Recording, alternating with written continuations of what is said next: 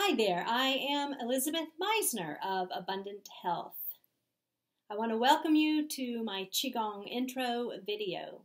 In this video, I'm going to speak briefly about the history of Qigong and show you just the basics of Qigong breath to help get you on your way to a lifetime of Qigong practices.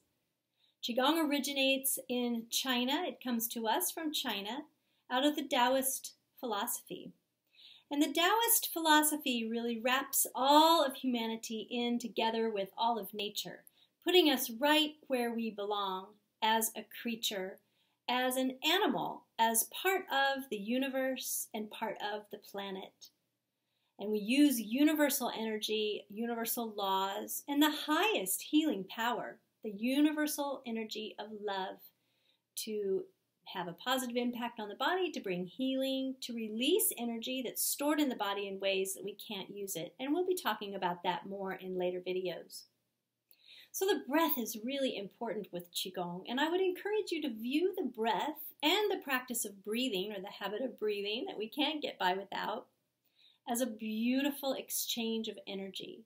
So when we breathe in and we bring the contents of the atmosphere into our lungs, I think we all know that there are certain gases that we're breathing in that our body cannot use, things that are not beneficial and good for our body, and things that our body expels as it does its normal everyday processes that the body doesn't need anymore that come out through the exhalation. The beauty of this exchange of energy is that although we can't use some of those gases, there are plants and trees, shrubs and flowers around us that need the energy that we are expelling. So it is a symbiosis, a symbiotic relationship that we engage in. And it's looking at breathing that way. I hope you'll never look at breathing the same way again. So when we breathe in Qigong, we want to visualize the lungs sitting here in our chest. And the lungs are so much more than just a balloon that's inflating and deflating with our breath. They're fleshy organs. The right lung has 3 lung lobes, and the left lung only has 2. I think that's so interesting and very curious. So when we breathe, we need to imagine that we have to get the breath all the way down to the bottoms of the lobes in the lungs. Most of us breathe just into the upper lobes. We don't breathe deeply enough to get any oxygen into the second lobe, the middle lobe on the right lung, or down to the bottom lobe, or certainly not the bottom lobe of the right lung or the bottom lobe of the left lungs. So we want to take deep, deep belly breathing breaths, okay? So when we breathe in, and we mostly breathe in through the nose and out through the nose, although there are times in our Qigong practices that we'll breathe in through the nose and out through the mouth. But right now we're talking about the basic everyday Qigong breath work. So you breathe in through the nose, send that oxygen all the way down to the bottoms of the lungs, and then exhale starting from the bottoms of the lung lobes, and then let the diaphragm press the lungs up to expel the air out of the nose.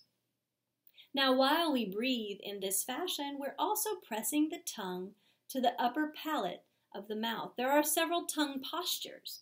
And each tongue posture you're going to learn with me is used for a specific purpose. But the general all-purpose tongue posture is to have the tongue resting against the roof of the mouth. That is an energetic gate or a circuit that you're closing to allow the energy to flow up the front channel, down the back channel, and then back up the front channel again. So it is a way to open the channels of energy that flow around the body. So let's practice that together by taking 3 deep Qigong breaths together. Are you ready? All right. So in through the nose and out through the nose, pressing the tongue up against the upper palate. And for 1, send that oxygen all the way down. See it going down into the belly. And exhale. 2, inhale. Feel the belly rise and swell and open. And exhale. The belly draws in and tightens. And for 3, inhale. And exhale. Great job. Typically with Qigong breathing, it's going to be tied in with our Qigong movements. And as we inhale, we're generally doing an upward reaching movement. And as we exhale, we're generally doing a downward movement. That can change from time to time, but typically that's the normal pattern. Inhale, rising upward, feeling the body lengthen and elongate as if a silver cord is lifting you from above. And exhale, you can even soften the knees and gently reconnect with the gravitational field of the earth.